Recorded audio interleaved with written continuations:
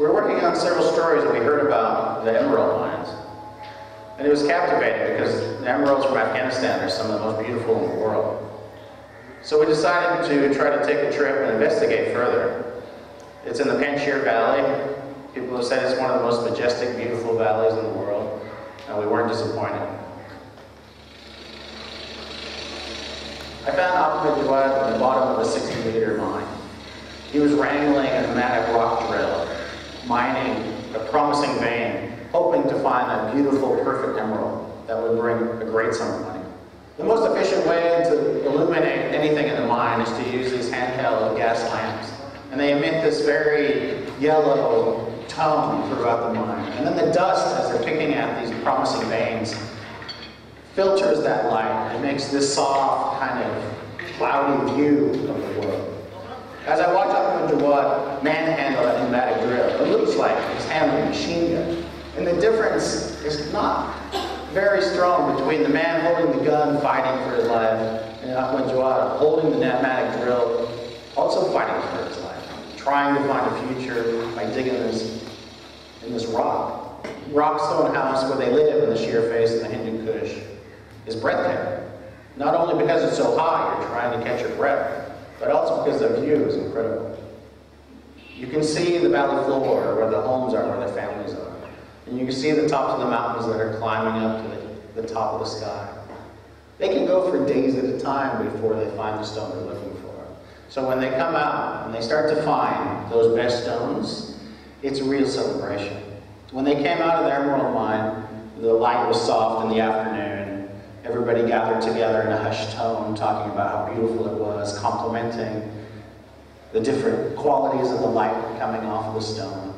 This was the promise they were looking for. I think the book's special because there's a lot of different hands that help make the quality of this book. It's an American photographer covering a story in Afghanistan, creating the book in Pakistan, having it printed in Lahore, and a printer that has beautiful German presses with imported European papers. It's a stunning effort. The people of Afghanistan just have a beautiful spirit. And the imagery really mirrors that. The people are beautiful, the scenery is beautiful. It's hard to translate that.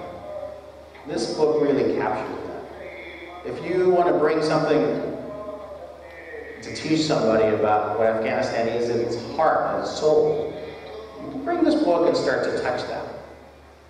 Yes, Afghanistan is heaven, but the people themselves are not of war. They want so much more.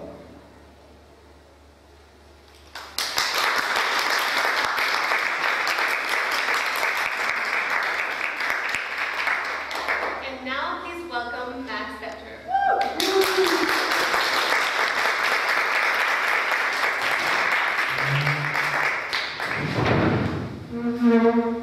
Thank you so much. It's a kind of introduction. I think we can have maybe one line. Kind of trying to get the line effect here. Yes, exactly. So let me start off with the first question, Max. What's Wait, the your microphone's value? working. I just want to make sure everybody can hear me fine. That's quite nice. Can everyone hear me? Can put this to the side so we can see each other. It's good. Yeah. So the Becherer Valley is known for its feisty independence. Its homes in the line of Becherer and Michelle, so they oppose the Russian and the Taliban. It's almost like a mythical place. How did you end up there? I ended up there on assignment for the New York Times, and on assignment you're there for a month, and you're looking for an interesting story. What initially interested us was the fact of emeralds and the great mineral wealth that exists in Afghanistan. So initially, we thought that would be the news hook, although we were looking for something that made that story more captivating. And how did you find Javed, the central character of your story? How did you find him? Yeah, he became, we didn't know that he was a story until we arrived there. We went to the Becherer Valley, we arrived in the valley, which is mostly an agricultural valley. And between the agriculture, and many people are involved in the government as well. But if you don't fall into either one of those economic categories, emerald mining is one way that you can make a living for yourself. So we found a group of miners, we followed them as they loaded donkeys, even men full of supplies supplies, canisters, food for the week, 1 week's worth of supply. We climbed up Henge is where the part in the Becherer Valley where most of the families live who work in the mines. Henge is at about 7,000 feet, and the top of the mountains that rise above the Becherer Valley are 17,000 feet, and the miners live somewhere at 12,000 feet. So I climbed the mountains. It took me 5 hours. 2.5 hours into the climb, the porter who carried my equipment up to the top of the mountain met me on the way down, and I paid it. I completed another 2 hours to get to the mine. So when I arrived in this one-room building, which you saw in that one stunning photograph from above the mountain, and we spent the first day and the evening as they were cooking the meal. There's a storytelling tradition as you sit together in the mines with that glow of the one lamp illuminating all the faces. And there were older men, like the man Latif, who is the one who's praying on the cover of the book. And he would start to tell stories about his days as the Mujahideen, fighting the Russians, the great pride he had in going to the Solon Pass, defeating the Russians, taking the equipment apart piece by piece, and burrowing it away into the emerald mines to use later. And while those stories were being told, there was a young man listening. And he didn't speak very much. So the next morning I talked to him. And he said, yeah, these men, they tell their stories all the time. And yeah, they're enlightening. I thought, you must be so proud. It's great. But what is there for me? Latif had a moment where he could be proud in his community. He did something amazing. And he had a great identity. And at 22 years old, Jawad had gone to a madrasa as a child. He went to Kabul and got 2 years of education, but ultimately didn't find work or anything meaningful for him to do that. And he returned back to his valley and decided in despair that there was no future for him. So he decided going to the emerald mines, finding a stone which would earn him enough money to be able to smuggle his way out of the country if necessary, was the answer for him. And why did you feel out of your experience in Afghanistan? Why did you decide to make him your central character? Why was that significant? I think we've talked a lot about journalism here and how you make a story, why you make a story. Initially, as you said, in the New York Times, we discussed this as a story about emeralds, about the mineral wealth of Afghanistan. And certainly, that's part of the story, and that's part of the bigger political story. But as a photographer, we need to make that human. And I was able to do that because, as you said in the introduction, I'm American, but my mother's German. My mother was 7 years old during World War II. So as a child, I would hear stories of my mother running from school to home, hearing the air raid sirens and dashing in the bomb shelter. I heard stories of one day the military came to her house, knocked on the door, and said, it's time for your father to join the army, and he disappeared. He was wounded, he survived the war, but those traumatic events stayed with her, and she told me that as a child. So when she became a young woman at 20, she married an American soldier and then moved to America. Instead of waiting for her country to go 10 years as it rebuilt itself, she decided to find another path out of her world. Not that my parents don't love each other, they've been married 60 years, so I think it worked out very well. But that understanding of how war affects a whole generation and will destroy your youth. When I looked at Jawad, I said, I recognize this story. This is not just the Afghan story. Right. You've covered a lot of conflicts. How is this one different? It's amazing. One of the reasons that I came to understand that this story was important was I showed a lot of photography about war. I covered Iraq from 2004 until 2011 when Americans left, a lot for the New York Times. I have pictures of the drama of war. And I think we just can't take it. We can't really relate to it, and it turns us off. And so when I show pictures of violence, it doesn't capture you, it doesn't inform you. So if I'm going to these places and spending time with people, what I want to present when I come back to speak to people is a story that will encapsulate what I've learned abroad. As a photographer, what we're looking for is the best scenario to illustrate the situation. The Becherer Valley is a scenario of a young man laboring, trying to find resources to create an identity and a life for himself. That happens in Iraq, that happens here in the streets, that happens in Becherer, but this was the most photogenic situation I could find. You know, then I suppose there's a sense of urgency because, like you said, it's photogenic, but it's also a country that's known so overwhelmingly for conflict. You know, did you feel like it was urgent to do this? I feel like, if you read the news story today, Raheel Sharif went to Kabul, and the one comment he made was that the enemy of Afghanistan is the enemy of Pakistan. So if the security of people in Afghanistan matter, then Pak Jawad matters. So I feel like it's a good time to present a book like this. What we're seeing now is, I mean, when I started to cover war and conflict and make those images, they started out as being dramatic and impactful and made people think about war. Now ISIS and some of the more extreme people have taken that so far that it's just simply gruesome. The tragedy in a way is that this quite mundane story is a little bit unexpected and avant-garde. It's a little sad. And I think there are fewer stories like that. Like again, we know Afghanistan overwhelmingly for the conflict. So do you think that there's a trend where these kind of stories are just not sellable? Is that why so few people are doing stuff like this? I think the trend is to go more dramatic. The other part that happens, we've talked about some of the other sessions where you talked about the media in general. It's interesting because I work for the New York Times. I am in the media in the terms that a lot of people talk about sometimes. So what allowed me to do this was the New York Times had a bureau that allowed me to go and just seek a story and find and discover and interpret. That does not happen very often. Organizations do that, right? No. Unfortunately, there's a certain amount of news that has to be covered. And then the features will be covered in the middle of that or with the greater resources.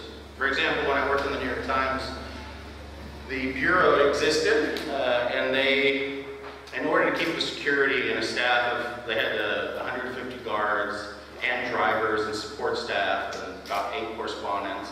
It cost $250,000 a month.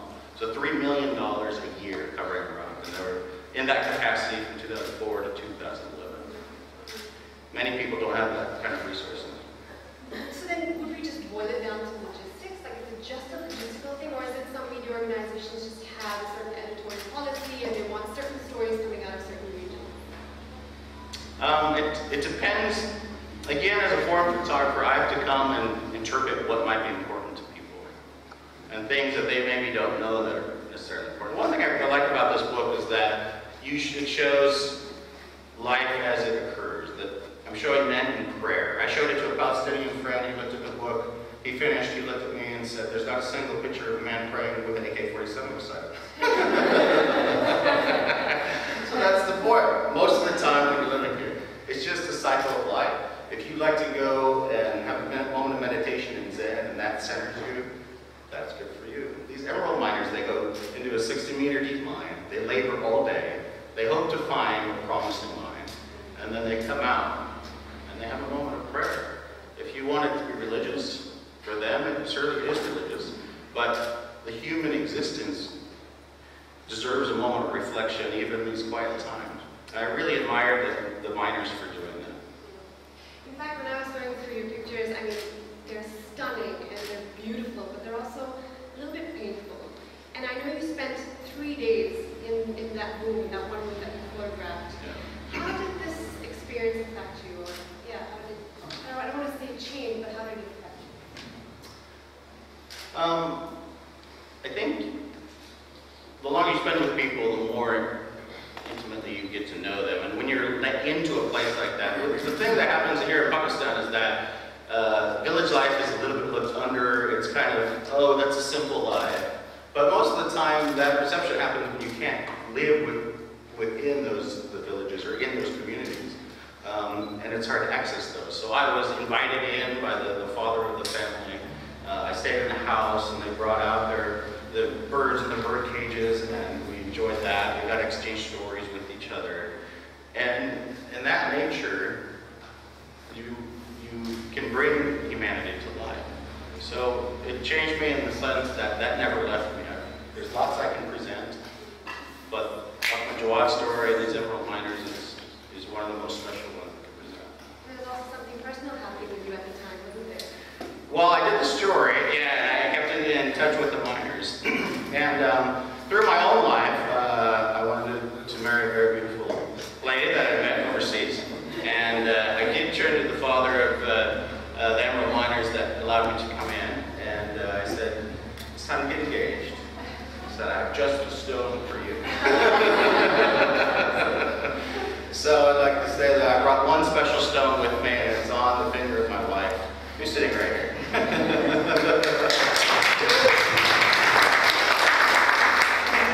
So speaking of emeralds, I'm a huge fan as well. But what is put it out there. What's the economics? What is the economics of this industry, especially in a place like Becherer Valley, which is kind of like this last pocket left within Afghanistan, you know, given the history that I mentioned earlier. Yeah. How does the politics of Afghanistan specifically affect the Becherer Valley and the emerald industry? Yeah, let me get up that. I'll show you a photograph. I think we need to dim the lights a little bit. Can we go to the next photograph, I think? One more, if we go. And then can we have these, turn these lights on? Yeah, maybe this one too. Go one more, sorry. There we go. We can get this light off, and that would be great. That's Joey, right? Yes, this is Ahmed Jawad. So here you can see him cresting over this ridge. And behind him, what you see is a catacomb of emerald mines that have been bored into the mountain. Right. So what happens is there's the Indian tectonic plate, there's the Asian tectonic plate, and they've made the Hindu Kush, this amazing mountain range. So what happens for emeralds, you need a certain amount of geological events to happen. Obviously you need pressure, you need a hard surface like granite or shale or another type of geological hard surface to come up against another surface, and then for there to be a small zone of morphic activity. So maybe that's hot lava, or maybe that's superheated water coming through those very hot events of tectonic movement. And that happens in the Becherer Valley in a 1.3 kilometer band. It happens on the east side of the valley, but it does not happen on the west side of the valley. And that band goes up and down the mountain at irregular spaces. And this is the band that you see here. Apparently the story goes that in the early 70s, a sheep herder was on the mountain and kind of slipped and fell and was grappling around and came upon this unbelievably beautiful stone. And they came to learn that was emerald. That happened in the 70s. The Soviets were around. There was actually the first geological survey I found was in 1977 that the communists had done about emeralds in Afghanistan. The U.S. Geological Survey did another survey after 2001 when they were trying to look at the economics of emeralds and the viability of emeralds. So the miners, this is not 20 years of generations of, this is not 10 generations of miners. This is ultimately that old generation from the 70s who found the rocks, and they just started to do it unregulated without training. So as a result, you'll see this mine started, that mine starting. If that's promising, that'll go deep. But the other thing that happens is Ahmed Jawad is part of one team of miners, and he's connected to a family. So there might be 55 partners in that family.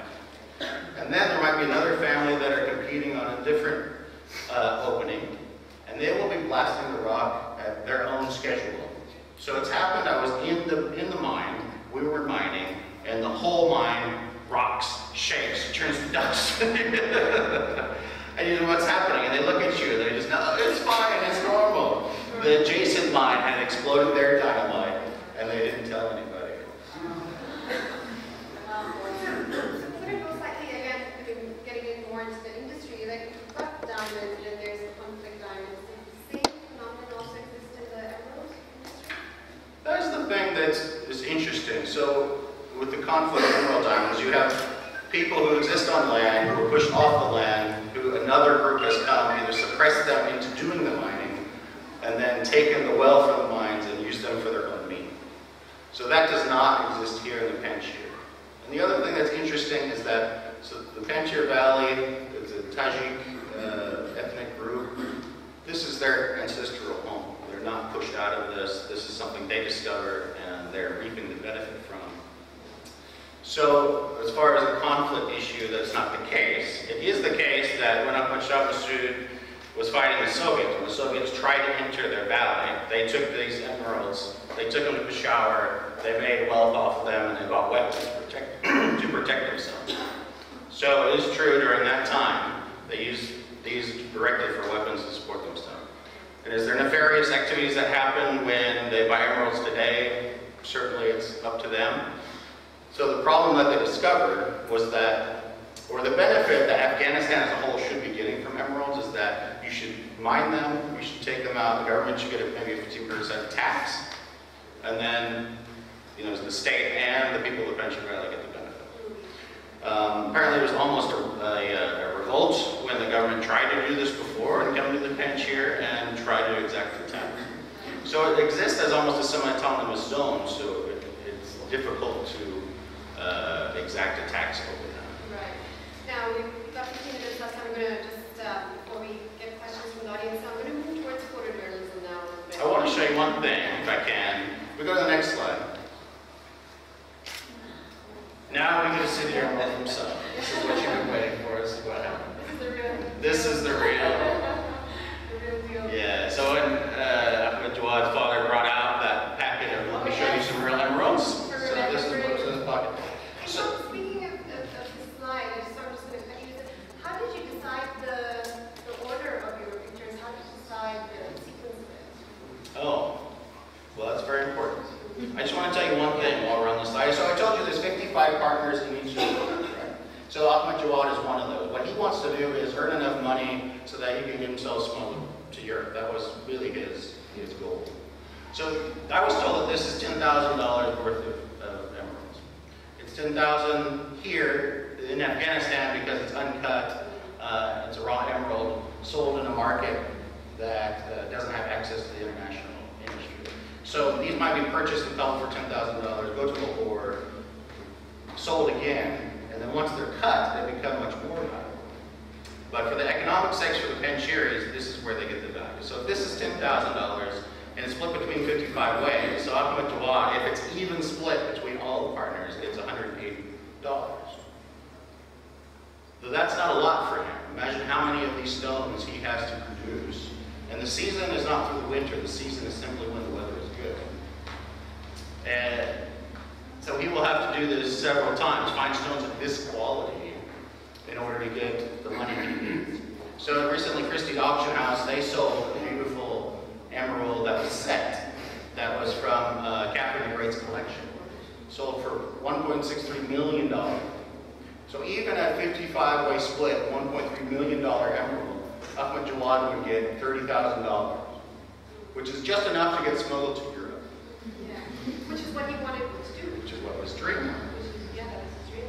So the other thing I really want to highlight, take a moment to think, he goes through the labor of his life, he gets the $1 in a million emerald, gets the $30,000, arrives at Europe's doorstep, there illegally, and then broke at that point. And he will have to start the whole process over. So when you see somebody, they've come from Afghanistan, we call them refugees, we label them these very general names, IDPs. But when you see someone like this, the Afghan, maybe he's living on the street or trying to make a living, or maybe he's illegal, you call him illegal. Just think about where he came from. He comes from this gorgeous place on earth. He comes from a place with rich cultural history. He just fled that because he felt like he couldn't find an identity for himself. Actually, that was really interesting also when I was reading your book. You don't use labels. You haven't called Jawad the Islamist or this is patriarchal mind, and you haven't done any of that, which a lot of journalists do, which I'm really glad you did too. Tell us a little bit about how you focused on his identity and why that was important. Yeah, explain here. I just wanted to hammer that thought away about what we're going to call people, how we're going to name people. So I thought that was one of the central points of the book.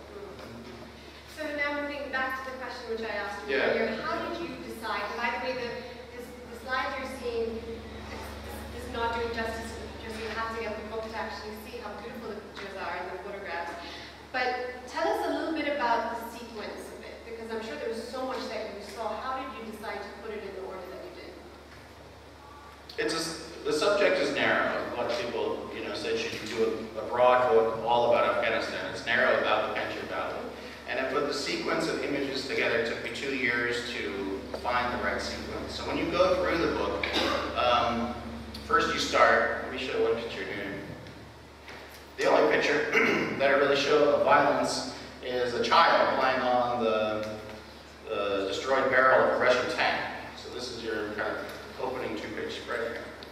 So immediately I want to establish there is some history of violence here. And then there's 2 children who are outside kind of relieving themselves. I want to immediately get into the sense of village life. It's actually quite innocent. And you're actually quite intimate. You know everybody, and everybody knows you and who you are and where you belong. So I wanted to get that sense in the book immediately.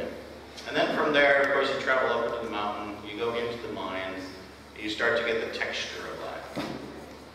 So, but one of the things I discovered when we were up there for 5 days, they said, okay, the Emerald Miners are going to go downtown and do a festival. I thought, well, that's interesting, but maybe it's off topic, really. And when I got down, the festival they were doing was a game called Boskashi. If you're familiar with that. It's a game played on horseback. It dates back to Genghis Khan's ancient times. It's basically a game of men on horseback, and there's a circle drawn on both sides of the field. And there's 2 teams opposing each other, trying to use a ball, which is called, Boskashi means goat pulling. So essentially it's a goat with its head cut off, filled with 50 pounds of rock, and then the horseman, jumping does, take the goat and try to put it in a circle on either side. Yeah, so play the next slide. And this is that photograph. So here you can see the jumping does, the horseman there on with the Boskashi, the goat. They used a calf at this point, hanging from the horse on the right side. So then you can see all the men. There's some of his teammates protecting him and some in opposition to him, trying desperately to grab him. This is the photograph that initially had me decide, I need to share this picture because people are drawn to this. They're captivated by this picture. It's just gorgeous. I've seen Boskashi played in Afghanistan, a lot in Kabul. It's played between different kind of wealthy men, and then played for the glory of the wealthy men. This game was played between villagers. So when you go to the man who's making the bread, the man who's selling the items, each shop has their special horse reins and bridle hanging from the shop walls, and they've all made little refinements to make them personalized. And it was in the fall. The colors were just absolutely spectacular. So that is one of the, you have quite a few of this. Yeah, the one, so I'll show you one more picture. Oh, wow. How did you, okay, where were you when you took this picture? Were you hanging off something? Were you on a horse? I wish I could say I was on a horse, but I would probably be bloody if I was on a horse. On the right of the side of the playing field, there was a large boulder, and I stood on the boulder. And it just happened, I had a 20mm lens, just much like this, as short as this is, standing like this, so I can see from this side to this side is the edge of the frame. I'm at the edge of the frame there. So the horse was literally in front of me while I was standing on the rock, and they were just clambering away, beating each other. And you can see the shadow down here is the shadow of the goat or the headless calf here. Now this is the stunning picture. I'm glad you're safe though. One of the things I also really like is that you get to see the texture of their life in action being used by them. One thing that makes me a little bit sad, we come here, we buy kilns, we buy beautiful cultural things. But what that means is that we extract that from the life of, natural people's lives, and then we kind of take it to our own homes. This gives you a chance to see I mean, this is a traditional panjshiri coat that even Karzai wears because it represents the panjshir. You can see the bridle handmade with all the little divots. You can see the small plume on top. And even here, I think we can recognize these saddlebags that sometimes we see in the shops. So in a sense, I want you to be able to take something away. Because a lot of people come to visit Pakistan and then they go away with something. We don't have to steal something or kind of take something from the culture. We can take a story and we can share that. And I feel like that has as much value as a creative thing. Speaking of sharing, there's so much that you get as a viewer from a photograph than you do sometimes from an article or even a video report. Do you think that this is the century of photographs? Do you think photojournalism is the future of news and media? Do you think that's what people want now, or that's what people are being drawn to? It's been amazing to be part of this event. So yesterday I was in Hall 1, I was signing some books. And two gentlemen came up to me and they were captivated by the books. They didn't say anything. They were just paging books. And it came to light that these men, they're from Balochistan. They said, so where's this? Is it Afghanistan? We do this in Balochistan. We're so excited. We do this. I've never seen it photographed like this. They haven't seen themselves in that way. They've never seen themselves in that way.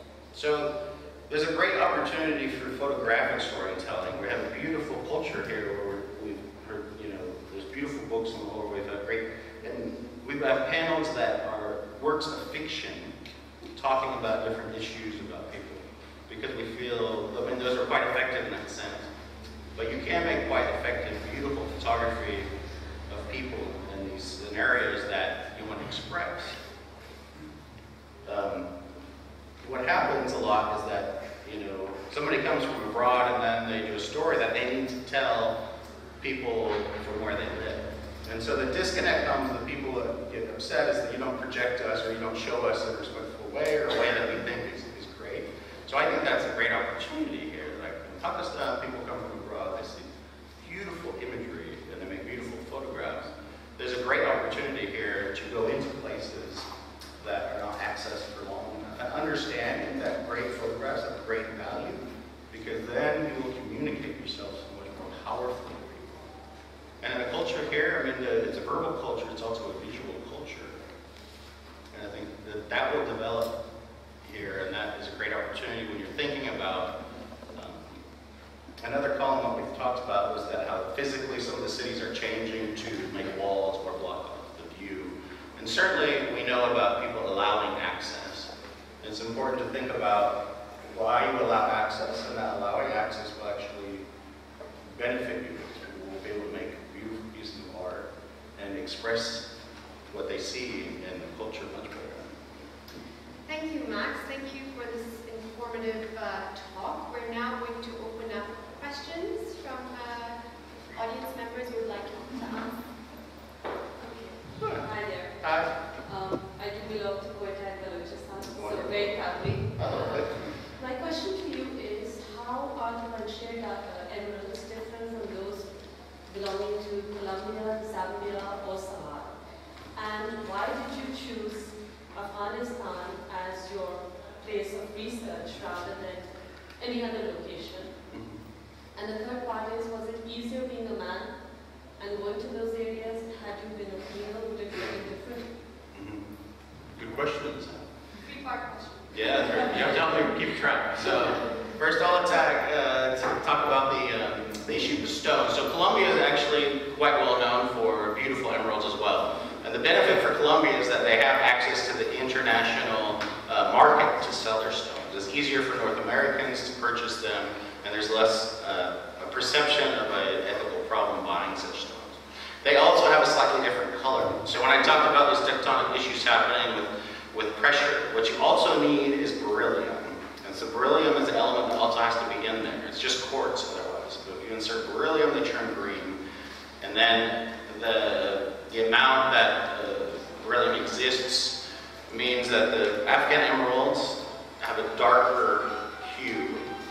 Colombian emeralds might have a slightly bluer hue. The other thing is that Columbia emeralds are mined in a much more efficient way. This is the worst way to mine emeralds. What they do essentially is take fertilizer and some kind of gunpowder substance, they put a fuse in it, they drill a hole, and then they light it and run out, and they blast rock. Emerald is very delicate, so many times that shreds or destroys the best parts of the emerald. I mean, they have one example that's just making me think of. They were telling me in the mine when one guy, you were talking, this relates to the issue of family, actually, that you also talked about. So families do then fund these young men who are actually in the rocks. And children aren't necessarily, I didn't see young children. There's certainly teens in the mines helping. But young children do things like run the donkeys up and down. They support the men in the shops that are bringing the supplies up and down. And one man told a story of he was, because as a result of all the fighting for the Soviets, there's munitions in the mountains, there's bombs that didn't explode. So a common practice was to see this as a gift and get the dynamite and the explosive out of these bombs. And very often that's explosive they use to further their work in the mine. So he's telling me a story. It was him and his friend. They were both tapping the bomb to try to open it, to try to get the explosives out. He thought for a minute, actually my position's not great. I'm just going to sit over here behind a rock. As soon as he moved and put himself behind the rock, the explosion happened right behind him. And he said he just turned around and he saw his friends jump in the air. So it was quite dangerous work. But the issue of women, there's one picture, I do have one picture. Yeah, I asked you about those. I was like, I didn't know women. There's one picture. Yeah. Yeah. So, and the only other woman is a Bollywood actress that's a picture in a flip mirror that the men bring with them in the mine. So, yeah. I wanted to touch on this issue of here's a picture of a woman in a burqa, which is the thing that all kind of people come and they photograph and they say, oh, look at this situation. So I wanted to make sure that the burqa wasn't the composition. You have the beauty of the village as the composition, and you have the woman, traveling between her home, getting bread for the morning, in a way that's appropriate for that village, is how everybody else sees her, right?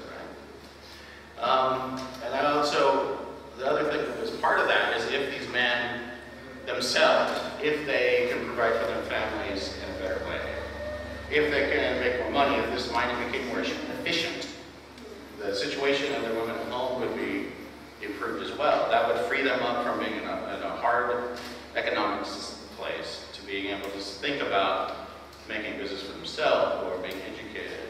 I think also the third part of the question was it easy for you as a man to be able to, the access that you got to the mine and to stay with that? Yeah, I mean, it all takes negotiation. So again, I think you're familiar here. When you go into a place, if you're invited by the elders, then everybody knows that you are a member of that family for as long as you're there.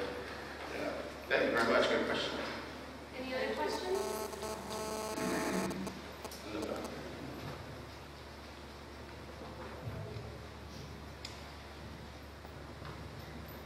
I was wondering, how's the response been in the U.S. and the West in general? Because there's a little bit of a discussion on very specific narratives that sort of fly within the media, and this seems to be one that's outside of that narrative.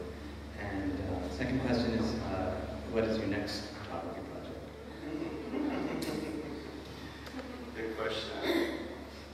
So I was talking about, I've gone to U.S. schools in the United States and done presentations. And they include pictures of war and strife.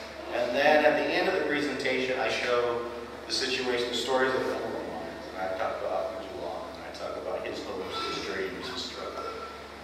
And at the end of one of those talks, the teacher came up to me and he said, thank you so much. He said, one of my students came up to me in tears because she said, I thought they all hated us over there. It just broke my heart. So it's another reason I felt like it's very important to have another story that allows people to have familiar situations that they can look at and build themselves into. The second part of the story was, where we're going to go afterwards. Next, we've been here for 3 years. I've been here with my wife, and I've been 18 years abroad, looking at the family structure, the support that Ahmadiyya gives, it makes me miss my family a little bit. So we're going to go back to the United States for another posting for 3 or 4 years, and then hopefully ride with new eyes to somewhere else. Thank you.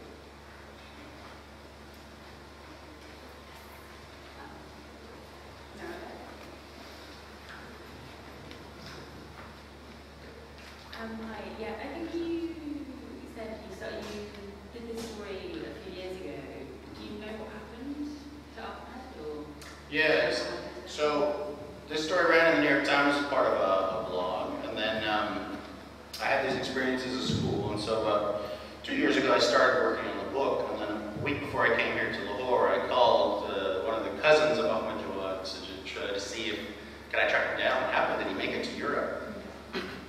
He said, unfortunately, things got good for a while. The NATO force was starting to leave. His friend had made a trucking business, and so they participated in that. So they had a good industry for a while. And then a year ago, the trucking industry just, dispersed as all the NATO supplies were gone. And Ahmed Jawad's now returned to the mines. He didn't find his stone. And he wanted to leave, and did he want to go to any specific place, or was it just anywhere in Europe, any place outside of Afghanistan? He wanted to get to Europe just because he saw a path to get there, and that would be the best. So he didn't. Did he know what he would do there? He had no idea. It was just that the mountain of getting to Europe, or somewhere where he thought he could make a living for himself better, seemed insurmountable. So he was just really content and set on trying to accomplish that. I think it'd be really interesting for Ahmed Jawad to actually see this book now. Yeah, I'm very much waiting to go to Afghanistan and present it to him. Yeah, very good. Any other questions? I just wanted to ask a sort of journalism question. You mentioned earlier of your Palestinian friend who said, they looked at it and said, not a single picture of a guy praying with an AK-47. It made me wonder, how receptive do you find editors to the idea of images and stories that get away from the sort of cliches and the old tropes? Do you find it very receptive? And as a sort of follow-up to that, do you find that it's a situation that's getting easier with the sort of growth of things like sort of photography slideshows on newspaper websites? Is it so that there's now more space and they're kind of more willing to listen, whereas perhaps in the past you had one picture on the page of the newspaper and they want a guy with a beard and a gun? Yeah, two great questions. On the first question, I know, so I work as a freelance photographer for New York Times, Washington Post. My wife works for another news organization as well. The economics means that there's not a lot of people staffed. For example, you could have staff photographers who are working all the time, so that would cost a certain amount of money. It's perceived that living here has a certain amount of risk, so that would be added expense because of those issues. Media companies, there's not that much money in it anymore. So you have to cover, you're forced to cover what you can with the means that you have available. And unfortunately, the issue is that there are so many events of news where if there is a bombing or these bigger issues. We went to cover Becherer, unfortunately, and that takes a great amount of resources to go there and then try to cover that with some justice. And that, clearly is a story that needs to be told. The other side of that is when you spend the small resources you have to cover events like that, especially when they happen in succession, then you have less resources. And it's not necessarily just a matter of will, it's a matter of your physical time, that you can actually stop covering that. You would need extra staff, another person that was just dedicated to that. So that becomes, it's a logistical issue, like you were saying, of how things are covered. On the other side of that, I think that was also opportunity if people felt like stories like that are falling through the cracks. There's a great opportunity for people to take it upon themselves, because now, like you were saying, there's so many platforms. And people are using Twitter, and they are using Instagram. And I think what you're going to see is this discontent will be channeled into using these venues, and it's a great opportunity. If you you are a great photographer, you love social media, your Instagram feed can be about these issues that unfortunately news organizations, they don't necessarily, they have limited resources to do, and they have maybe limited staff, but also with that, if it takes, you know, somebody to get into the Emerald Mines, to get the access, to get the permission from the father. I went to Afghanistan in 2005, 6, 7, 3 years of knowing somebody until I was invited. If I went uninvited, I probably could go to the mines. Could I stay 3 nights? No. Would I go to be invited to Boskeshi? That was their village event. No.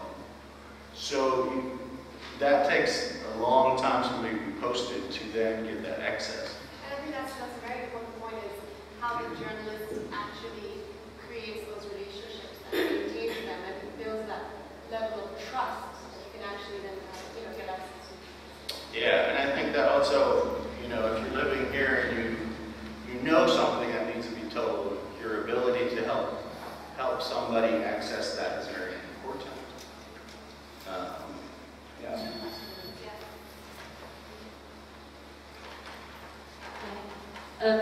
Fantastic photographs, and through your speech, Matt, it's really evident that you really care and you really connected with all the people you've met.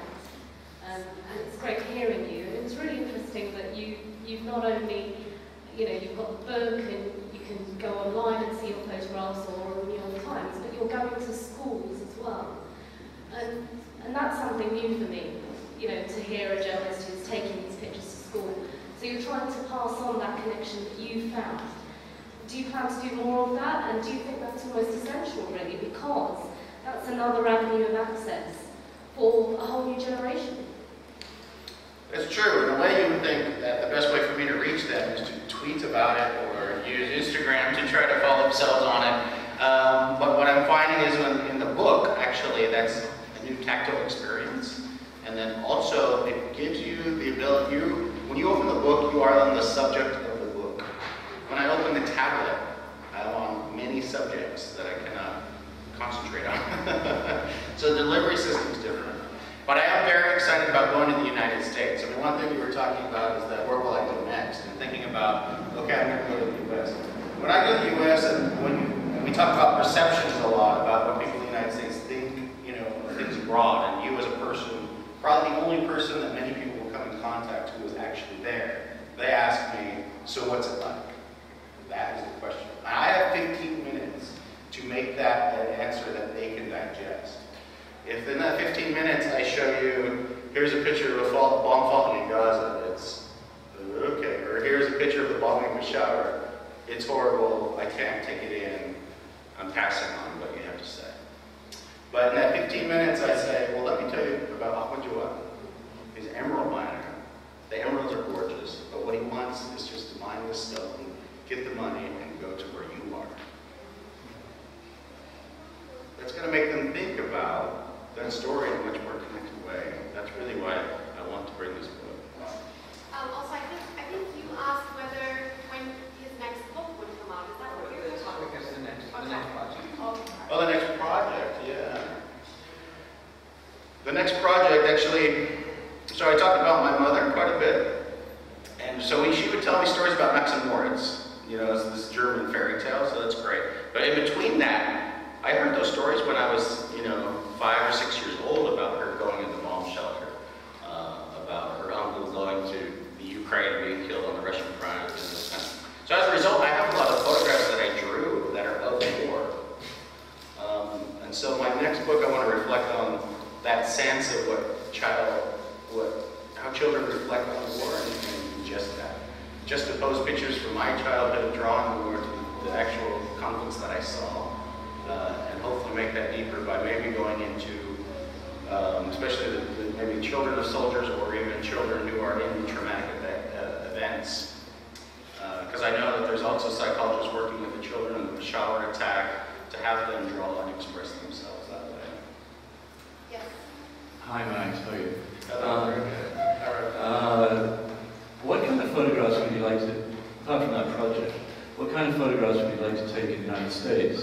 It's going to be pretty interesting for you returning home after being in orbit all this time. And the US is a pretty interesting country right now.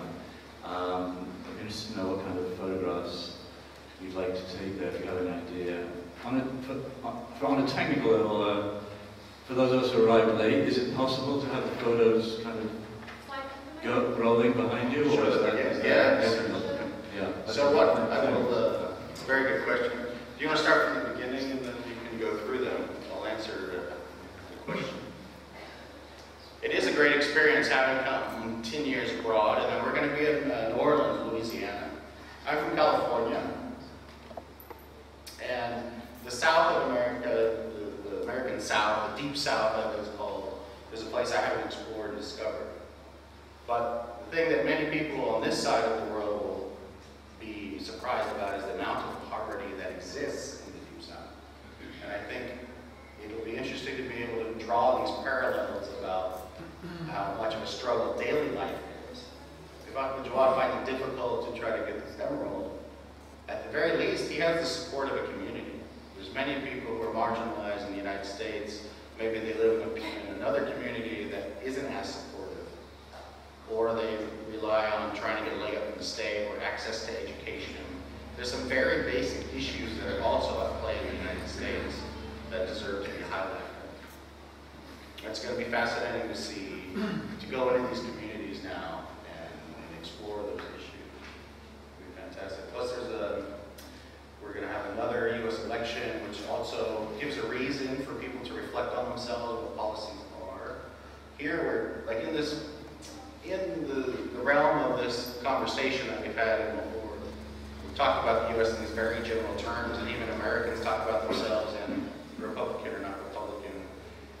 So what I really want to do is go to communities where it's going to be specific stories that will be beyond these ideas of, we say red and blue in the United States. It's terrible, because when soldiers talk about an enemy they want to kill, they make a word that disassociates themselves with it. And this political conversation that uses this lexicon is also as dangerous. The thing is, living abroad and being in places where people speak dangerous speech and have dangerous actions, you realize how close one is after the other. And so I also be coming to the United States and trying to explore kind of these issues that will have set with me at this experience. We have 5 minutes left, so just one question. Well, my question is about another next, because I think all of, like me, many of us are so absorbed in your photographs that we would like to see more and more. So the next question is that do you have any plans to come to Pakistan in your next, and if you come to Pakistan, so what would you like to photograph? We'd love to have Max back. Yeah, fantastic. I hope to, yes. It's been a beautiful 3-year experience, and I think these young men who came from Balochistan invited me to come to see their natural resources and the way they harvest stones. I would like to do more of that. There's a lot of unexplored places. When I was at Topical is a printer here in Lahore that I talked about in the movie. There were many men who were they were in privileged positions, so they formally retired, they were in the military, so they had access to places that are unbelievably beautiful in Pakistan. But as they took photographs, they took them more for recreation, and then in their time of retirement reflected and realized that those are actually some of the best, most beautiful parts of the country that they're most proud of, and they made them into books.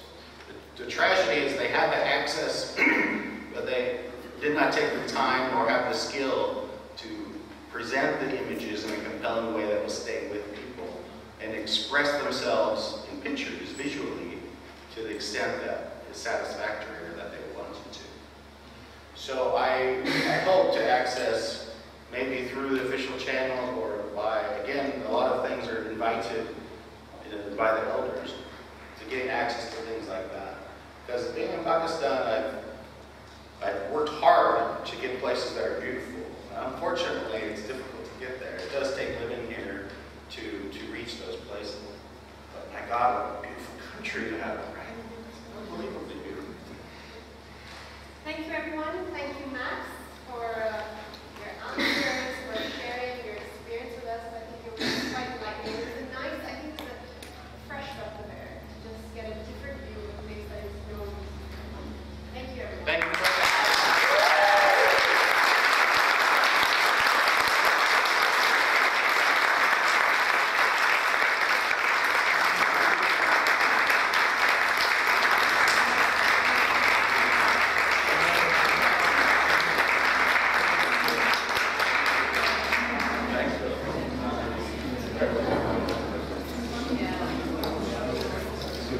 Right.